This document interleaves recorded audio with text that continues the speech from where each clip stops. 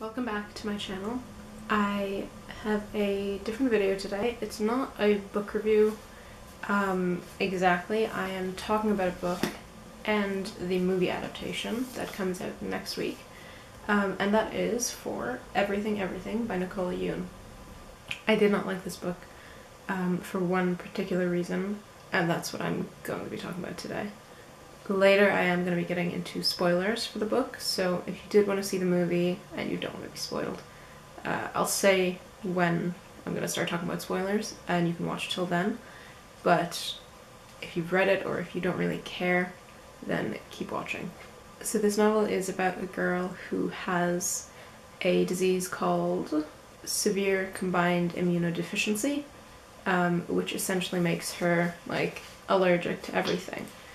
She's confined to her house, she's not allowed to go outside, and anyone who comes in has to be sterilized, and she really only has contact with her mother and her nurse for the most part. She has video conferences with teachers sometimes, but apart from that, she really doesn't have much contact with anyone. There were some good things about the book, including the main character being racially diverse, and while that particular aspect of her character was treated with respect, the way the author handled this disease was not with the same level of respect, and it is an issue that can be avoided. A while ago I wrote a more in-depth post on my blog, which I will link below. So I'm going to be going over most of the same points in this video, but if you want to read my thoughts on it as well, then you can just click on the link in the description. I'm going to start getting into spoilers now. I have to speak about the end of the book, so if you don't want to know the end, you won't really be able to watch. But otherwise, keep watching. The ending of this book frustrates me so much. What ends up happening is a boy moves in next door, and she ends up falling for him, and starts to break all of these rules that she always had in place, such as letting him come visit her and kissing him, even though it's dangerous because of her disease. And eventually she kind of just says, I'm sick of this. I have to take a risk. She goes to Hawaii with Ollie, the boy, gets sick, has to come home, but because she saw a different doctor there, the big reveal is that she doesn't actually have this disease.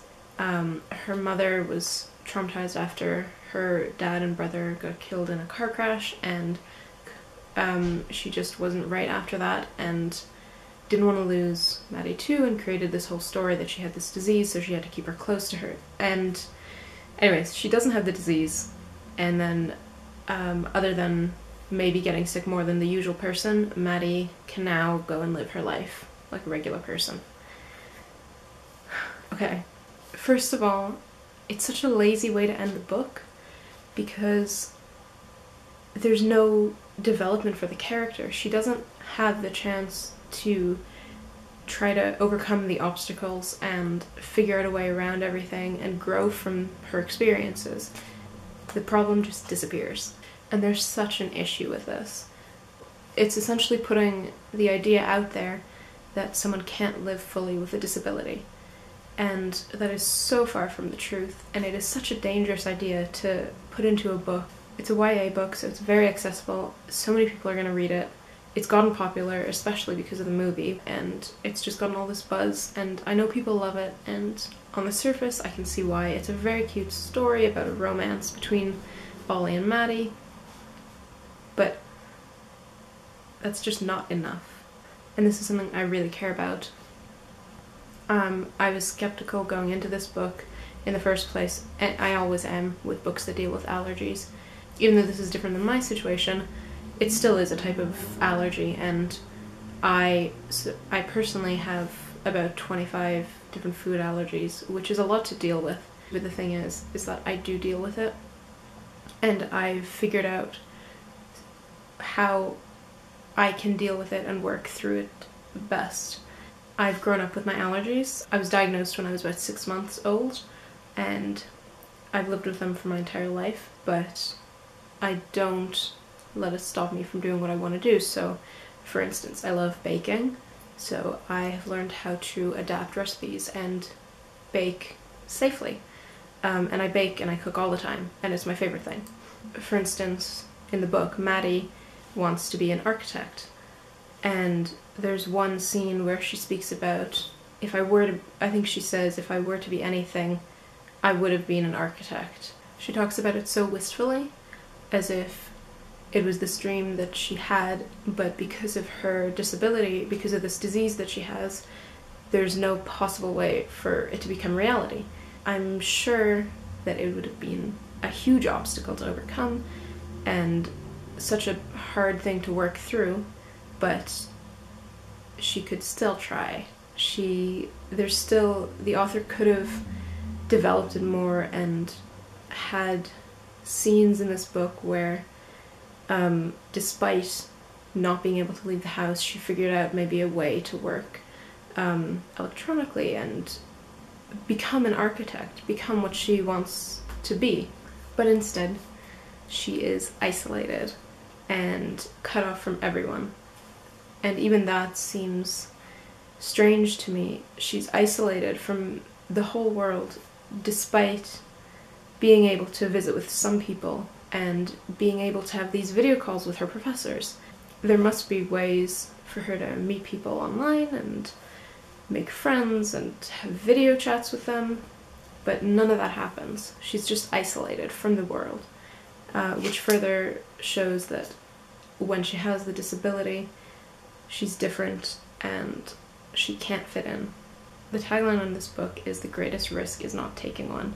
Even this is problematic to me, because yes, it's good to take risks, but you have to know your limits. For me, I'm allergic to milk. I wouldn't go out and eat something that has milk in it because I've never had it and I'm sick of being so limited in my food options. And while I do feel that way, quite often, I know the consequences of eating maybe a piece of cake that's made with milk.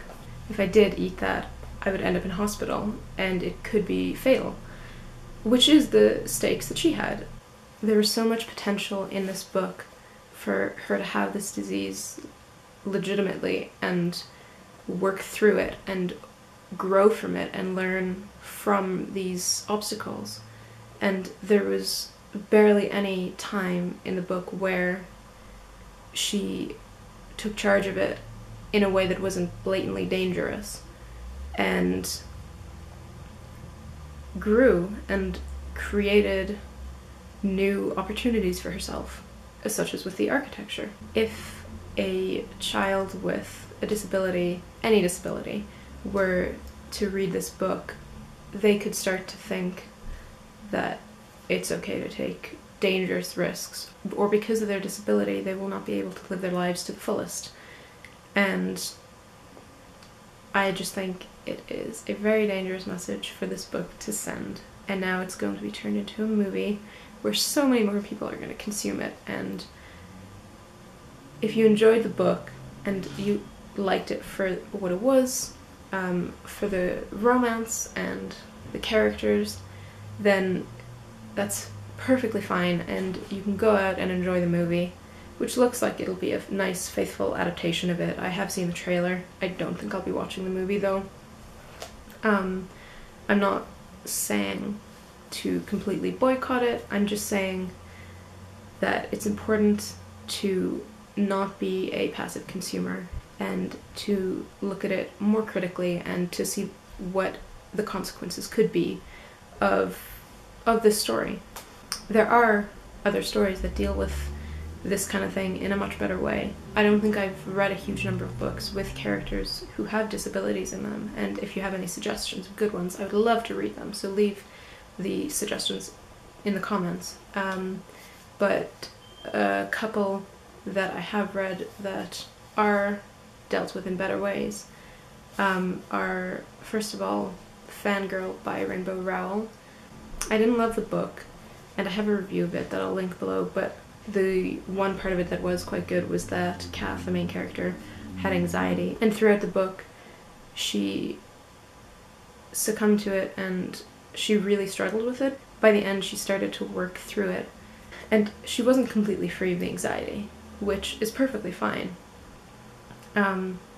I struggle with it as well, and it's not something that just disappears overnight, but she started to understand that she can't let it take hold of her life. So, for instance, she was at university and she was ready to give up. It was too much for her, which I totally understand, especially after this year. But she decided she is going to stick it through, and she is going to try to make it better for herself and easier for herself. And the other book is Ready Player One by Ernest Cline. In this book, all of the characters live in the Oasis. They live through the Oasis, but by the end, when the protagonist meets the friends he's made online, they had issues they were dealing with, and they also, by the end of the book, they started to accept them and started to become more confident and more comfortable with who they were. And that's the kind of message that a book should be showing. And that is what I would love to see more of in YA. That's all I have to say for now. If you are interested in the blog post, it'll be linked below. I hope you enjoyed the video. I hope you will watch the movie a bit more cautiously. If you have any thoughts on it, I'd love to hear what you have to say. I think it's a very interesting topic, and I'd love to talk about it. So that's all, and I will see you next time. Bye.